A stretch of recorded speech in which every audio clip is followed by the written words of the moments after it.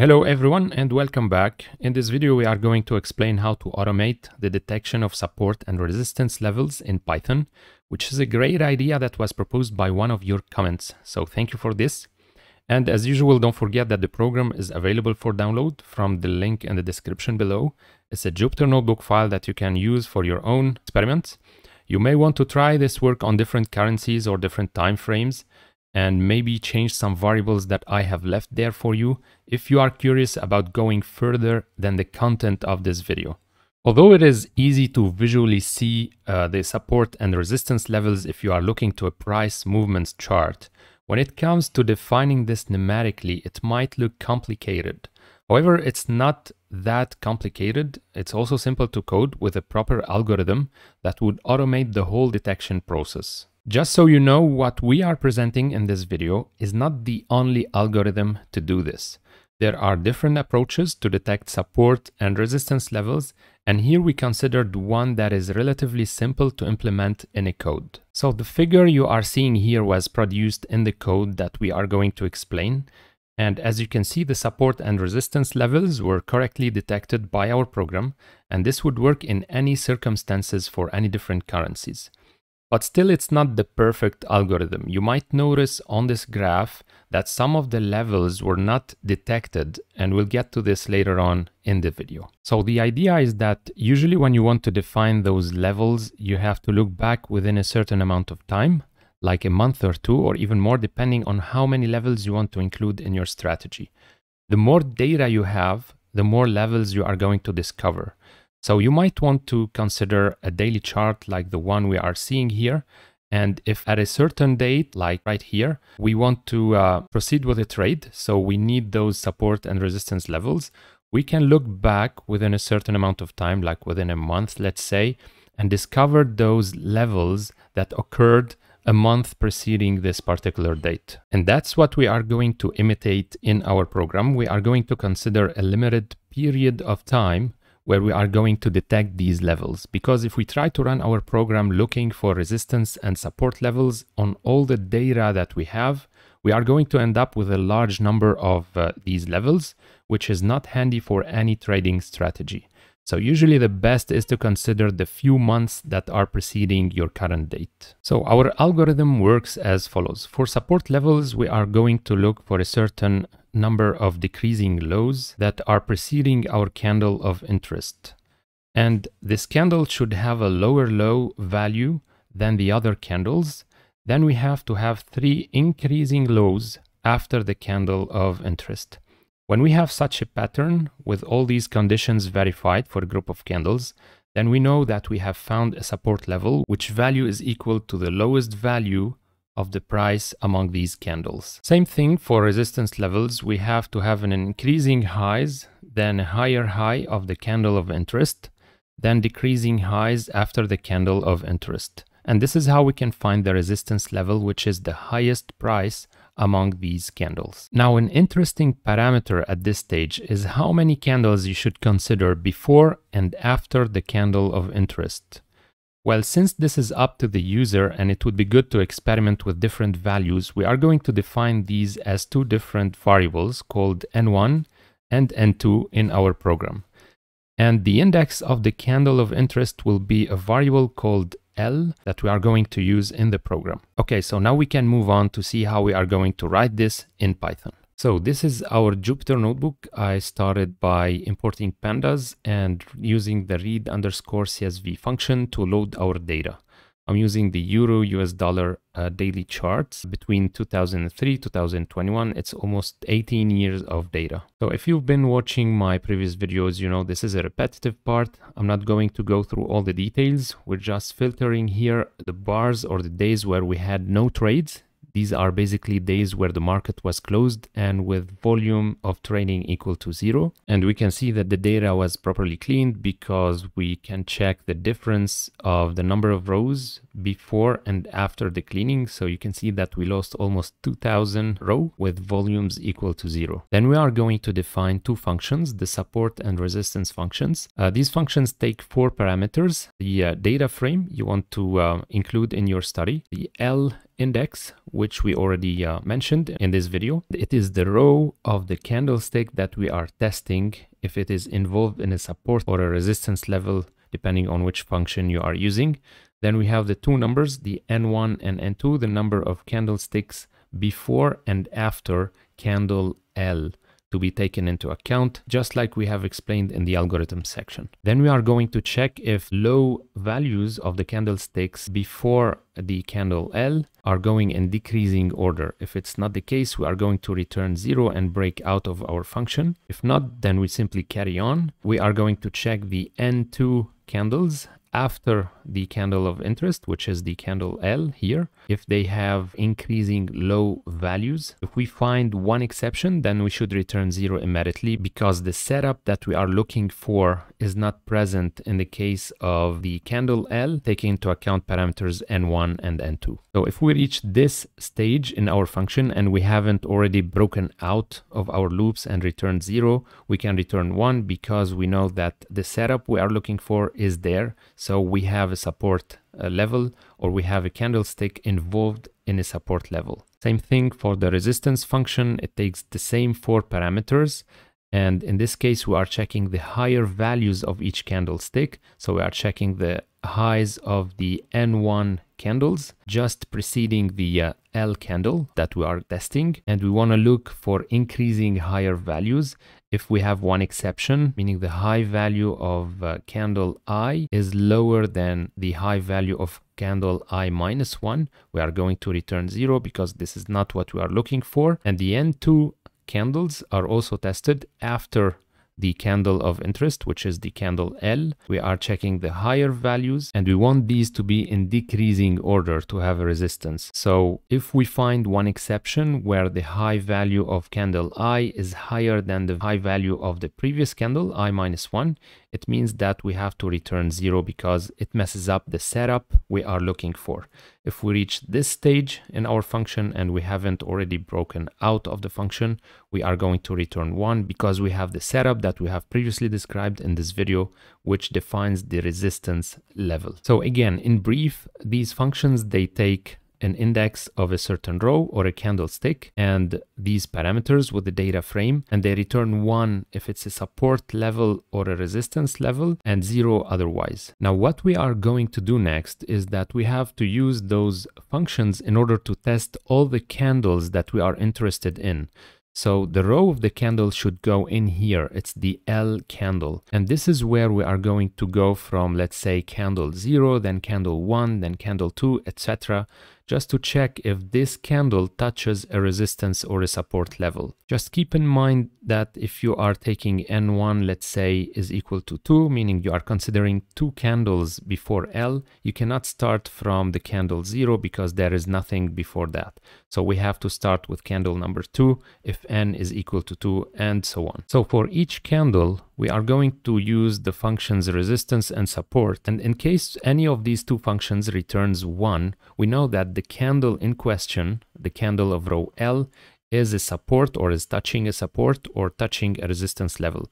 In which case we are going to check its higher value or its lower value just to know which is the support or resistance level we are talking about. And we are going to save these values in a certain list. So I'm going to define an empty list called SR for support resistance. And I'm going to take N1 equal to 3. It means that I'm looking for 3 candles before the candle that I'm testing. And I'm looking at 2 candles after this candle. It doesn't have to be symmetrical. You can take 3-3 or let's say 3-2 or 2-1, whatever you prefer. And this is something that I've left for you. You can experiment on these values to check what are the effects of these on your algorithm. Then for each candle, for each row in a certain range, it can be N1, it can be, let's say 3 to 205, meaning I took 200 days because we are working on a daily chart. And I'm going to apply this condition. If support, meaning if this function is returning 1, taking into account the data frame, the row that we are looking at, the N1 and N2 values, then in this case, this particular candle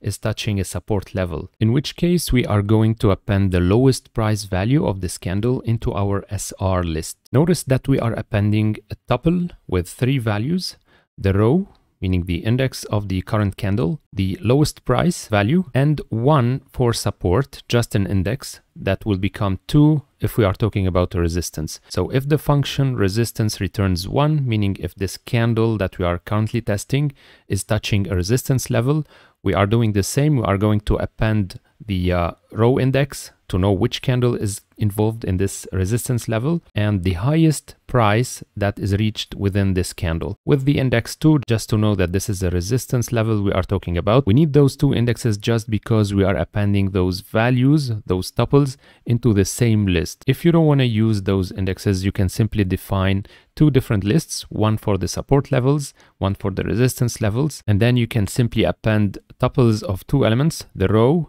the low values, the row, and the highest values. Then we can plot our results. The way we are going to do this is that first we are going to plot the candles, and then we are going to add lines of resistance and support levels that we have found and stored in our SR list. So I'm using the package plotly in here. It makes things simple for this example. And we are using the function add shape here of the package to add lines between the starting X and the destination X, the minimum and the maximum of our plotting range. And since we want these to be horizontal lines, we can simply put the same value for y0 and y1 on the y-axis. Notice that I have used as a second index the number 1 because this is the price at the index number 1 here. So this is what our program found. You can see that some of the levels were properly detected, some were missed because the conditions were not there. So we have set up some set of conditions. Since the algorithm didn't find these conditions at these levels, it disregarded these. So these are no support nor resistance levels by the conditions that we have defined. But notice that many of the levels were properly detected. I would have added this one because it's a common support and resistance zone, as we can see here. So this one is an important one that was missed by our algorithm. Also, you might notice that some of the levels are very close to each others, but to see this clearer, we have to split in colors the support and resistance levels, so we cannot use them as the same in one same list. So for this, I've also added the part of the code where I'm storing the values in plot list 1 and plot list 2, whether the index is a support or resistance level. Then I'm sorting these lists in increasing order just to check if any consecutive values are very close to each others, in which case we are going to merge those into one single level. So you don't want for one same level to plot 2 or 3 lines. You want to have those very close lines or very close support or resistance levels merged together into one level so you can see clearer on the chart. And this is where you can also interfere and modify this difference the algorithm would look for and merge the lines. So here we are saying if any of those 2 lines is closer than 0.005, in this case, we are going to delete one of them. You might, of course, change this. If you increase this value,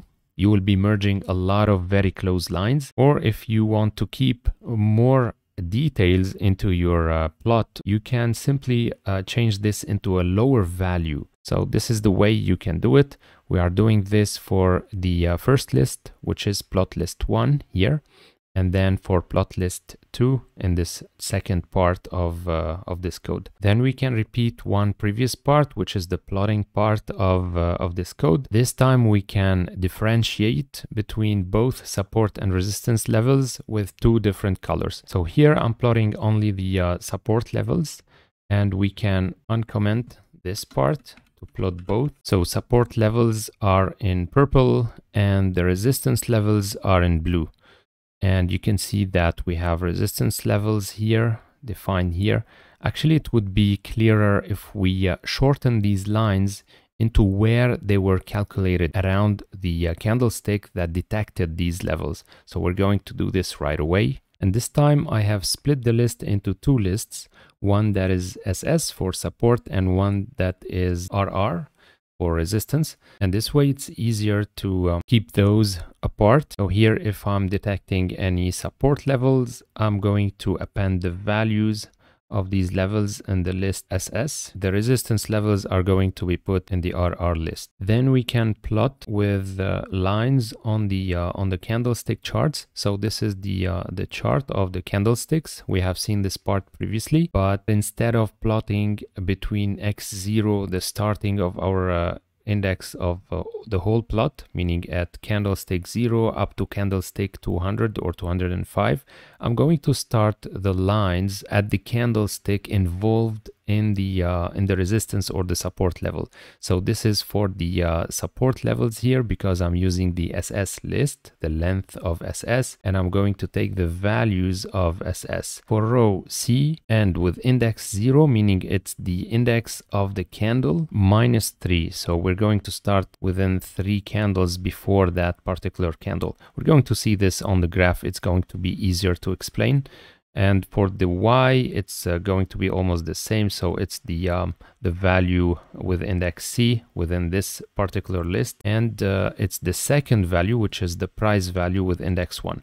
Notice here that we don't need to append any index like we've done previously. We have put 1 and 2 just to differentiate between support and resistance, because we were storing those in one single list. Now that we have 2 lists, we can discard the third parameter in this tuple format. The other X, the X1, we are going to go from X0, the starting position of the line, up to the end of the graph. We could simply shorten this if you want something more aesthetic, but for the purpose of this example, it's going to be enough. And the Y1 is the same basically as Y0, because we are drawing an horizontal line, so it's going to be Y0 and Y1 with the same value. Then we do the same thing for the resistance list. We are going to check the values contained within this list and plot lines with different colors and different width. And this is what we have now. So as you can see, we have the level. We are starting to plot the line just 3 candles before this particular candle, because I've put -3 here. You can, of course, put something different or simply 0. If I remove those, for example, is going to be this way. The line will start immediately at the candle that is touching the support or resistance level. And we can see that some of the levels were detected at some point with a certain candle pattern. However, this same level was not detected here, nor here, nor here. So this is just to tell you that our algorithm is not the most sensitive one. It's not the best algorithm, but that's okay. It can still detect some support and resistance levels as required. However, it's not going to detect all of them. And this is something you might want to take into account if you are building a strategy using this support and resistance levels with, let's say, engulfing patterns and so on. The sensitivity of our algorithm will depend also on the N1 and N2 parameters. As you can see, I mean, if we change these from 3 to 2, let's say we're going to put 2 here, it's going to provide us something more sensitive. So we are going to have more lines. And now we can see that this level is detected. Even this one is detected here. So you might want to change the values of N1 and N2 and experiment a bit. You should know that the less candles you consider before and after L candle, let's say, the more sensitive your model will become. So this is what we have done here. I've decreased the number N1 from 3 to 2. And in this case, we've got more levels that were detected. So it's not bad after all, but you have to tune it. You have to know what you are working with before you simply apply it blindly to some kind of a strategy. And that's all I had to tell you for this algorithm. I hope you guys liked it. Thank you again for the person who mentioned this into a comment. This is an excellent idea to be able to detect automatically in Python the support and resistance levels. Again, I'm going to leave the Jupyter Notebook file in the link in the description. You can download this and enjoy it. If you have stayed that long, thank you for your patience and hope to see you next time.